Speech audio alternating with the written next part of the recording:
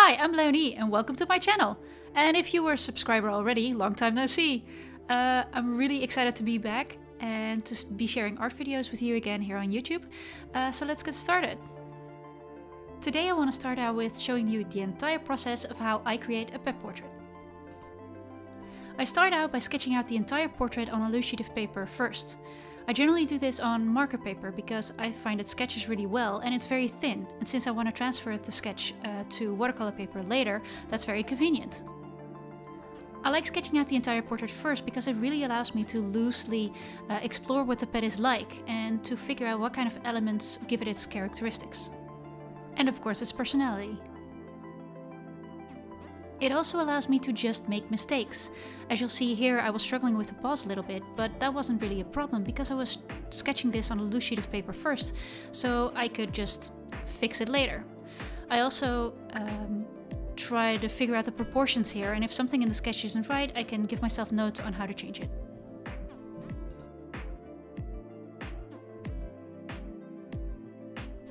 When I'm happy with the sketch, I transfer it onto watercolor paper. I use Arches watercolor paper for that right now, 300 gram weight, and I use full cotton paper. Now I don't want to sketch directly onto the paper because if I have to erase things, then I might damage the paper, and watercolor paper is very expensive, so you don't want to go through sheet after sheet.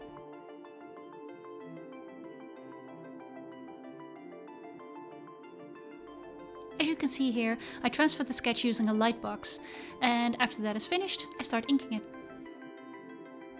When I do the outlines for pet portraits like these, I use a synthetic brush pen to create the outlines.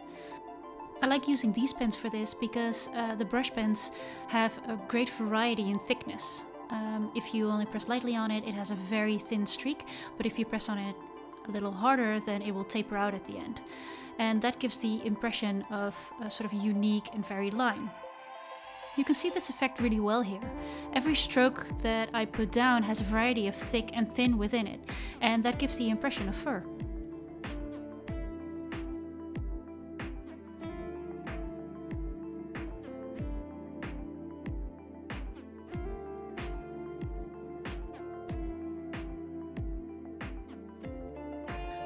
I prefer working with the Copic variety of this because I'm really happy with the blackness of the ink, and it's waterproof, but it's also alcoholic ink proof, so whatever I use it won't bleed. When I go over it with water or paint or markers or anything. That way I can just always grab the same brush pen if I want.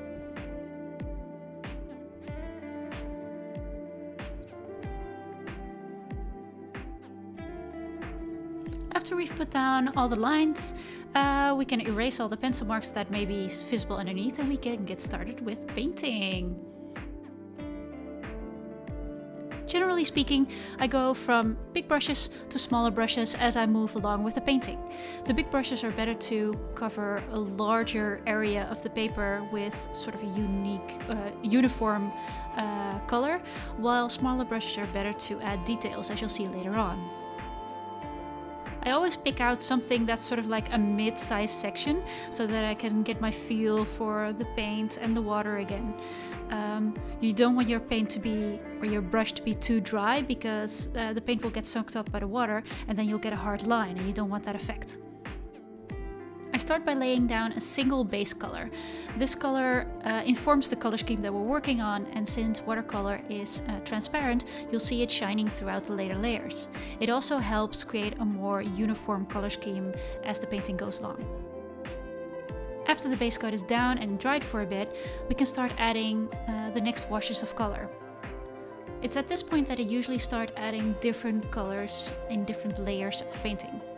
You want every layer to dry in between, because if you don't, you'll get very muddy colors. But if you do, then this technique will allow you to get a more complex depth of color in the painting that you're trying to create.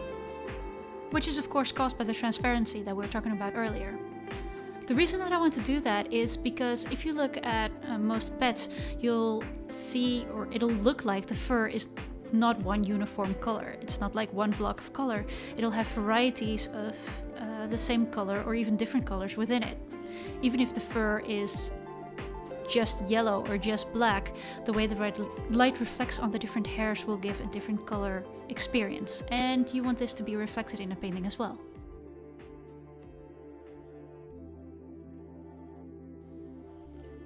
And now I'll shut up for a little bit and let you enjoy the painting process.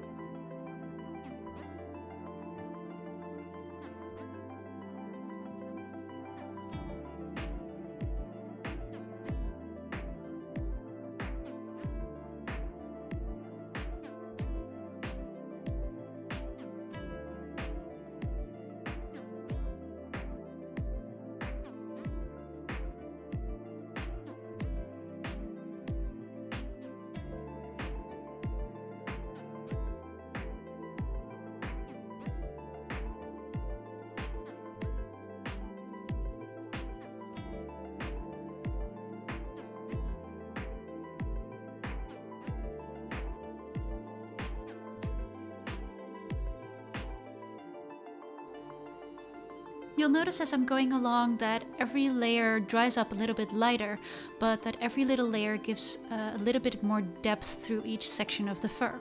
You'll also see that I'm using smaller and smaller brushes as I go along to lay down small streaks to give some extra furry effect.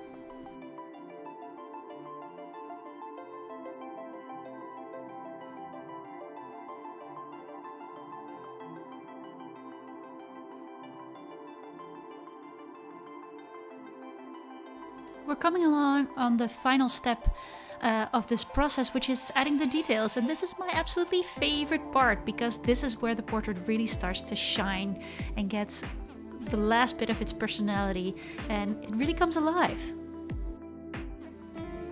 I decided for this portrait to use pencils as well as watercolor because it was a very rough sort of textured dog, and these pencils just gave that little bit of oomph to the fur.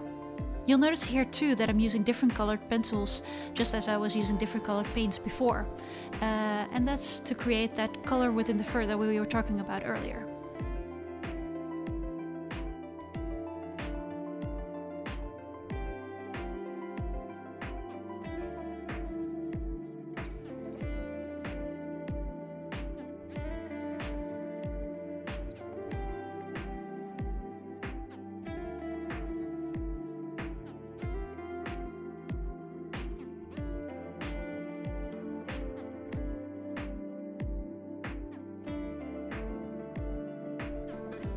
And there we have it, the final result for our pet portrait. Thank you so much for hanging out with me. I had a blast making this and I hope you enjoyed the video. If you did, I hope you'll like and subscribe and do all that stuff and let me know what else you want to see because that really helps me to feel inspired to create more content for you.